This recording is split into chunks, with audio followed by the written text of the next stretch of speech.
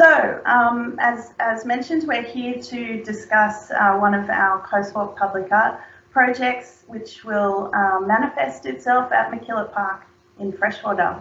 And tonight's event is to introduce you all to Nicole Monks, the creative director and founder of Mili First Nations art team. Just to run through quickly what the Coastwalk public art program is, I'm sure some of you already know, but the Northern Beaches Coastwalk stretches from Manly to Palm Beach, and it connects and celebrates some of Sydney's most iconic beaches and surf breaks, ocean rock pools, aquatic reserves, surf lifesaving clubs, headlands, lagoons, archaeological sites and places of significant local heritage. This spectacular coastline is a unique and memorable walking experience for visitors and for locals. Northern Beaches Council is developing creative opportunities to explore our beach culture, local history, the spectacular natural environment and Aboriginal heritage and continuing culture along the coastwalk through its public art program. This long-term project has evolved from Northern Beaches Council's Coastwalk Public Art Strategic Plan and Scoping Study, which are both available on our website and are very fascinating reads.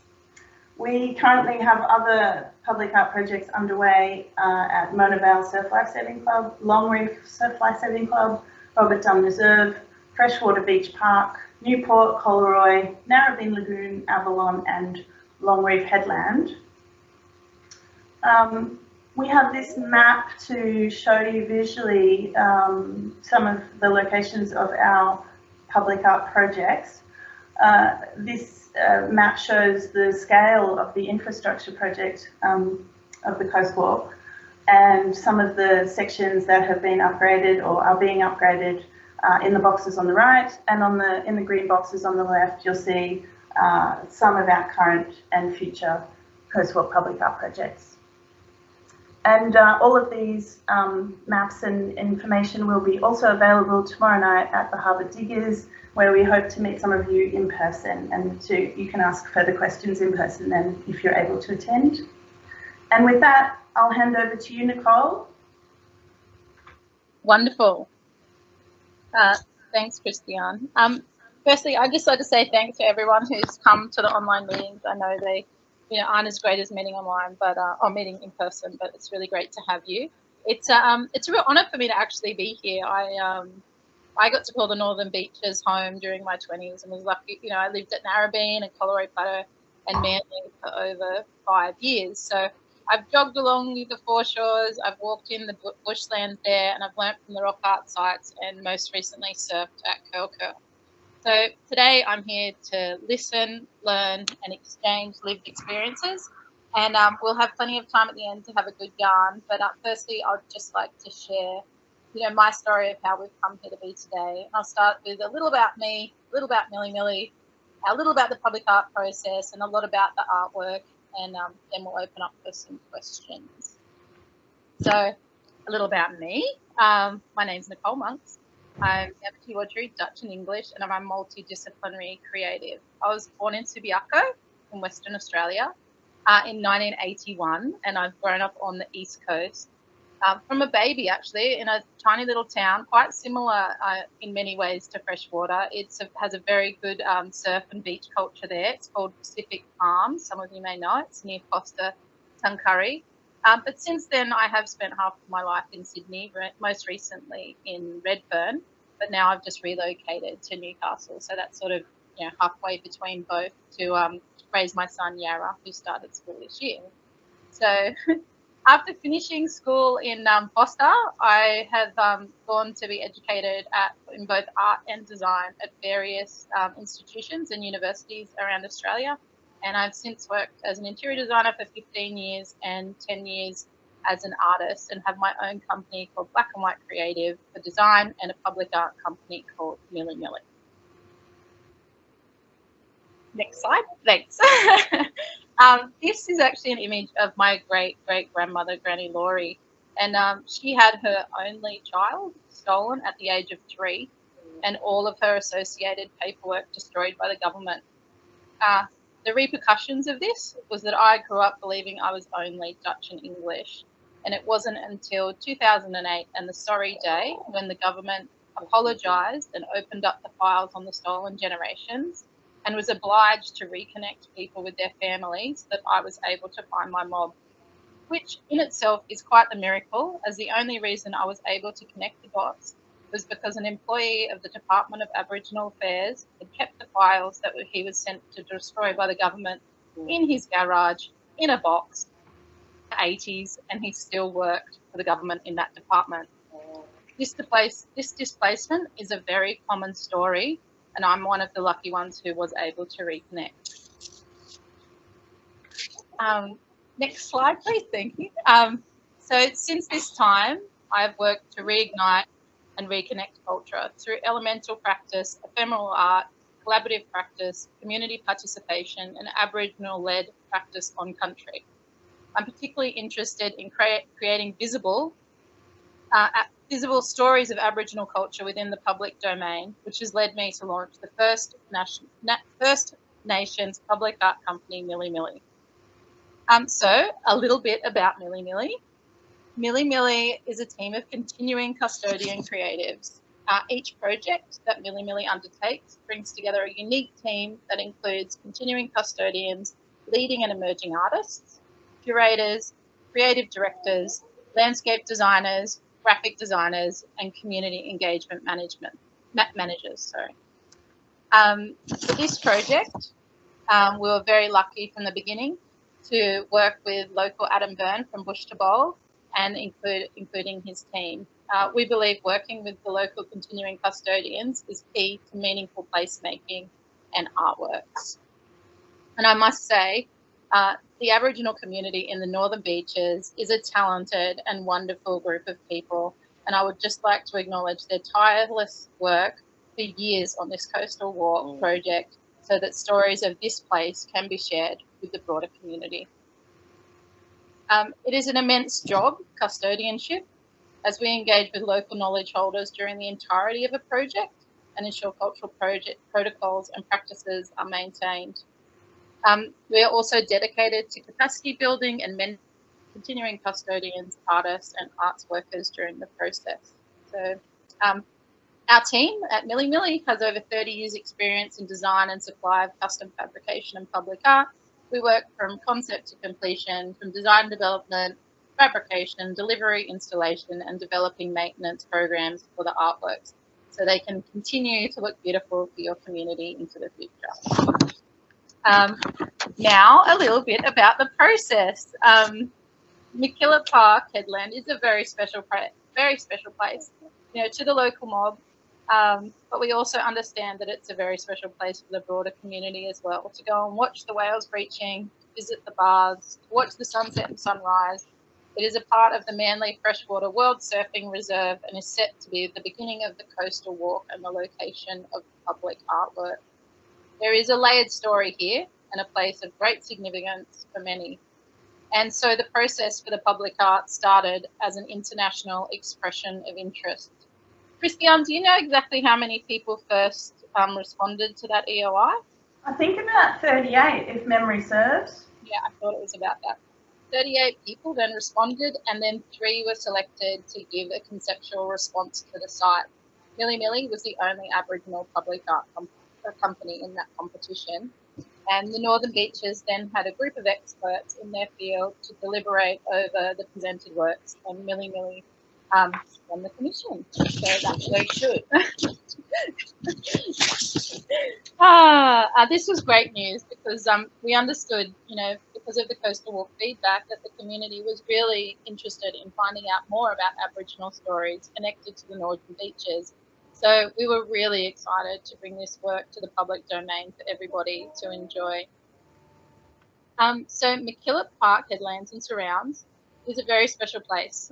For Mili, the starting point for this work was deeply embedded in country, to pay respect to this remarkable site that had been inhabited for thousands of years and provided an opportunity for others to take time to connect to this site and the significant headlands beyond and to each other. In understanding this place, there were many stories, like the wattle and the whale song lines, the rock art and the sacred places, the sky stories, the people here being fit and healthy, the fishing, and in particular the saltwater animals, and also the living memories. We learn a lot about this country, but with the location high on the end of the headland, one story became the most poignant, and that was of fire.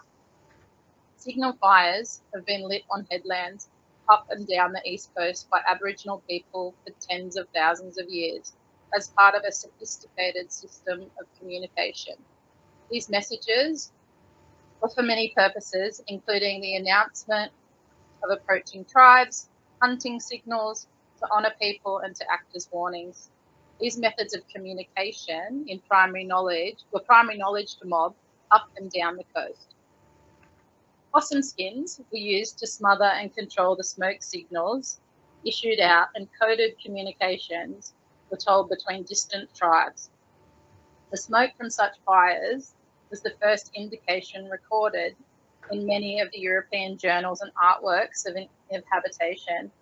When Lieutenant Cook sailed the Endeavour in the East Coast in 1770, Aboriginal people lit carefully managed signal fires on headlands as a warning.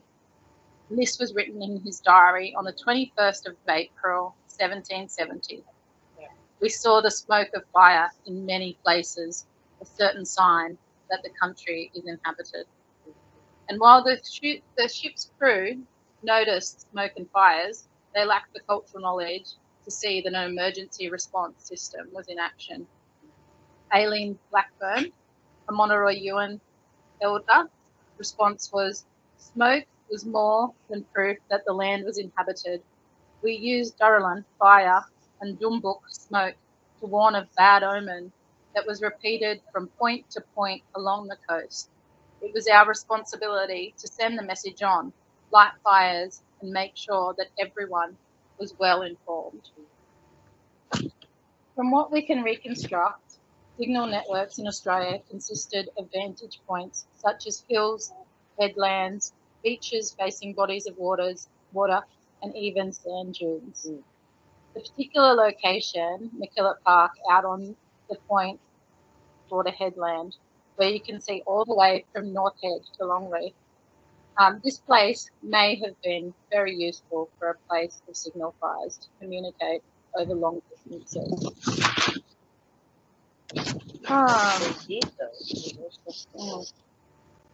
Fire was also used by Aboriginal people for numerous things: cultural burning, seasonal burning, ceremony, keeping mosquitoes and pests away, and also meeting places where people often come together to cook and for warmth. These ideas of gathering spaces align with the more current use as a gathering space for whale watching, as a destination for sunset and sunrise.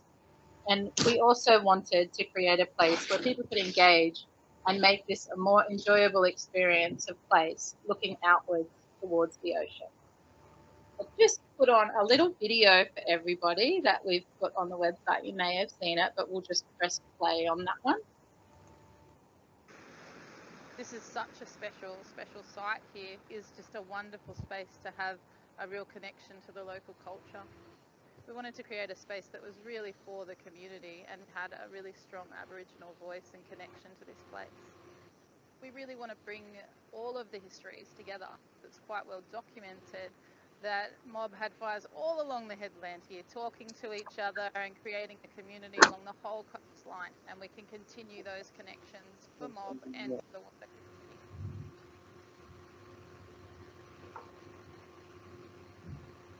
Did everybody hear that? I hope it was audible. This is And, special. and so this is how we developed the artwork currently known as Waruna, meaning smolder. This name is currently being consulted with the community, and we will confirm this at a later date. But Waruna, as it's currently called, is a luminous marker, a physical manifestation of the interconnection of all people and all communities. The artwork has to be experienced, and it's to be an experience, and it's to add to your community in more than just a visual way. You know, this artwork is a destination to dream, to read a book, to weave, a place to be with friends, to come on NAIDOC Day, pay respects to those who have passed, and also to reflect and to create new memories. The generous seating within Waroona orientates people in the northeast direction.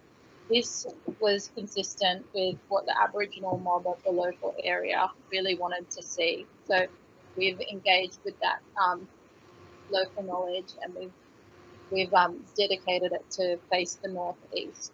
So the prevailing winds on this site, also exposed from that back, is where shelters would have been orientated since deep time. So a dynamic windswept form that is functional and beautiful with all its finishing details. The work sends out a delicate wisp up into the sky, sending a message to all that the fire is still smouldering. A combination of all these factors means that we work through many structures and forms to build up this engineering, work that creates a meeting place and an innovative connection or portal to the sky. You can all see there's a nice little portal. Oh, that's okay. The combination of all these factors means many of the fires lit along the headland were carefully allowed to smoulder throughout the day and reignited at night as needed. The mastery of fire by mob in many forms for many uses is well documented, and this artwork will really become alive at night when it illuminates internally and externally and creates a destination to watch the evening sky changing colours. We've got a little video as well of the artwork. Like I said, this isn't the exact location, but I think it's quite close. We're just going to, if you imagine where the wall is at the moment, it's pulled back a little bit from there. And that's what the local knowledge holders were keen to do, was just pull it back a little bit from that edge. And I think that's a really nice spot. It's pretty close in this video, but we will be slightly tweaking that to exactly where they'd like to place that. So you can see this image takes you right over the top, and you can see the shadows in the background there. So that would be sometime in the morning when we've done this little video, and I'll show you some shadows a little bit later on that show all throughout the day. But you can see the large meeting place, and we also have that central stone there.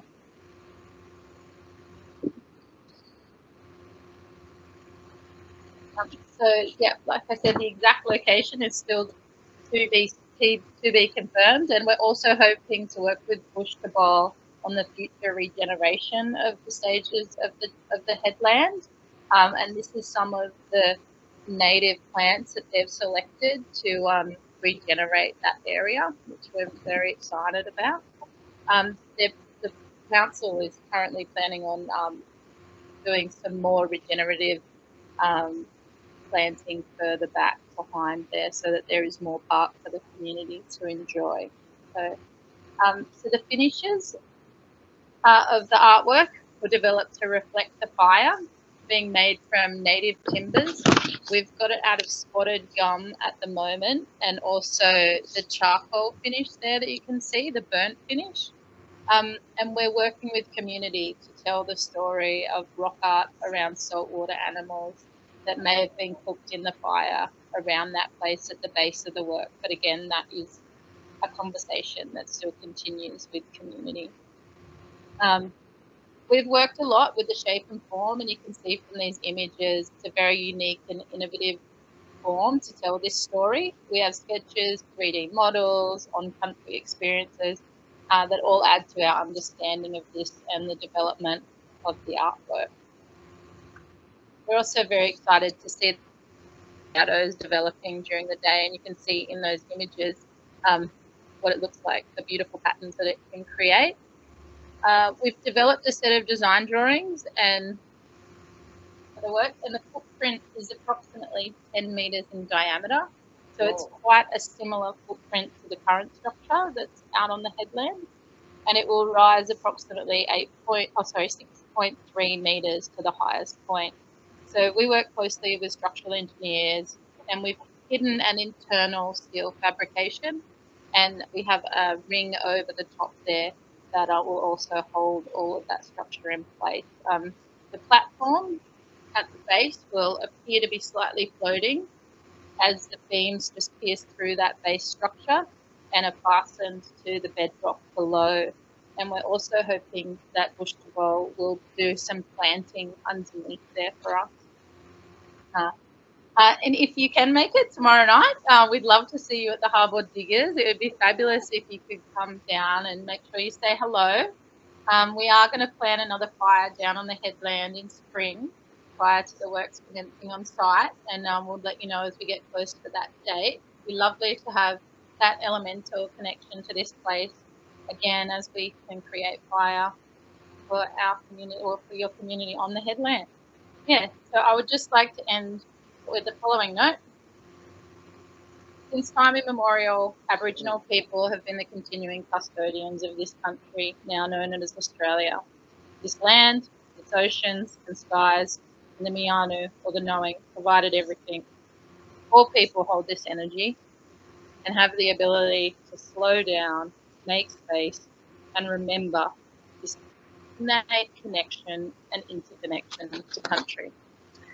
Thanks for listening. I know that's been a really long